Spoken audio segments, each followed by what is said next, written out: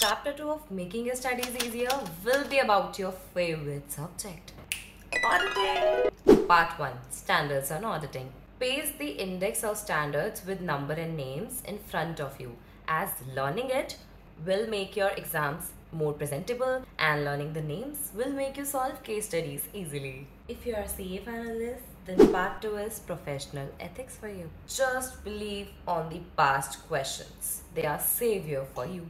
Remember to make a crisp summary of those schedules. That is a very important chapter and a very important concept in your further CA life as well. If your friends hate auditing as well, please share this video with them and follow Zeroinfy. Now, part 3. For the rest of the chapters, I cannot stress this enough.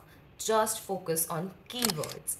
Just learn the concepts, understand the depth of auditing and retain those small precious keywords in your mind.